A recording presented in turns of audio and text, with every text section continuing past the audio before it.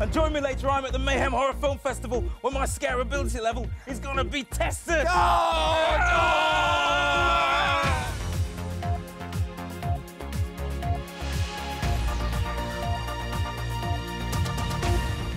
Now, I hate horror films, but have you ever watched one and been so scared you're actually frozen to the seat? Oh yes, well our Des was literally stuck to his seat today, strapped in fact, watching scary movies. It's all part of an eerie experiment at a cinema in Nottingham. Here's Des to explain more. You know, when I took this assignment, I jumped in with both feet. I ain't got a clue what's going on. All I know is that I'm going to be prodded, I'm going to be probed, I'm going to be tested as to my scare ability. And it all starts right here. Dr. Dare, our patient, Des. Hello, Des.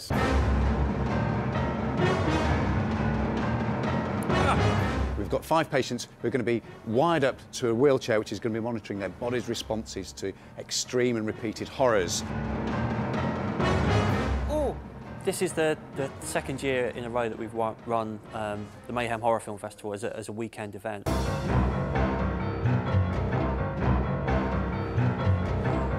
Members of the public are invited down to the cinema to see these live experiments projected outside the auditorium real time, just that they'll get an idea of the horrors that are being experienced inside the auditorium as our patients are watching some of the UK's most scary horror films.